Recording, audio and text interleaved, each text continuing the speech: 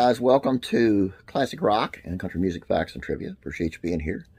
Today's video is on some of the best, I guess you would call them rock anthems, by Discover Music, the ones that made up this list. But what I did was I took out the ones I didn't agree with. All right. So these are actually the ones I think can best be described as rock anthems. Let's take a look. Bill Haley and the Comets. We're going to rock around the clock from 1954. The first #1 single in Billboard Hot 100 history did not just glorify rock and roll, it introduced it to the world. The term was coined in '47, but no rock song had connected with the public close to the scale of We're Going to Rock Around the Clock. Prior to recording the Max Friedman and Jimmy DeKnight pen song, Bill Haley and his bandmates had played hundreds of high school dances, getting hip to the vernacular and dance floor preferences of the American teens. Billy Joel, It's Still Rock and Roll to Me from 1980. The Piano Man had grown nostalgic around the early 80s, taking in the hot funk and cool punk of the new wave era, only to shrug his shoulders and spit it out the title of this rock classic radio staple. Billy Joel's been a lot of things. Storied songwriter, commercial powerhouse, but he's never quite been cool. On this ode to the doo-wop and R&B he was raised on, however, Joel owns squareness like the rock and roll legend that he is. Chuck Berry's Johnny B. Good from 1958. His signature song glorified rock and roll, sure, but also saluted what rock can do when you play it really well. You get paid. Chuck could riff better than anyone, and with all that duck-walking stage show flair to match, he'd be the first to tell you how rock and roll would make him rich. Johnny's a poor, near-illiterate country boy playing guitar by the railroad tracks, but his chops are so uncanny he doesn't need a rhythm section, just a din of the train to keep his time. His mother's words captured Barry's American dream perfectly. Someday you'll be a man and you will be the leader of a big old band. Elton John's Crocodile Rock, 1972. Crocodile Rock jolted listeners back to their pre-Beatles jukebox dancing days, with Elton's live wire Farfisa organ riff and whimsical falsetto guiding the way. He never took this rock and roll song too seriously, but it did do something previous singles Rocket Man and Tiny Dancer didn't.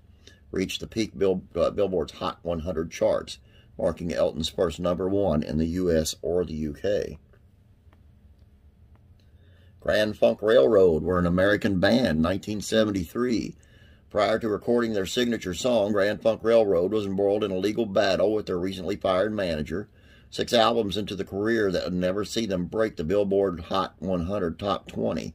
But after thundering to #1 with We're an American Band, the reputation and homeland of the rabble-rousers from Flint, Michigan were swiftly immortalized. Kiss, Detroit Rock City, 1976. Flint Rock City? Detroit just has a better ring to it.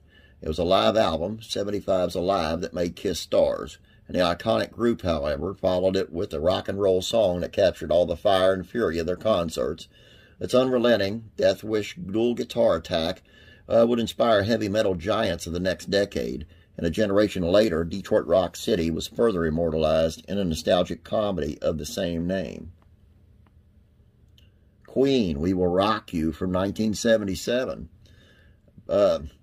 Guitarist Brian May wrote We Will Rock You to inspire incendiary crowd chants, and the result was a 2-minute torpedo that's gone up to rev up Queen crowds, football crowds, basketball crowds, cheerleading competition crowds, academic decathlon crowds. You get the idea. Whole thing is sonic, rush, the stomp, the chant, the guitar solo outro, and the fact it's often heard right after its A-side, a little song with a similar appeal called We Are the Champions. Bob Seger, Old Time Rock and Roll. By the end of the 70s, disco was huge and here to stay, but this grizzled heartland rocker had some complaints. Unlike the boorish bulk of the disco sucks contingent, he could still get your toe tapping.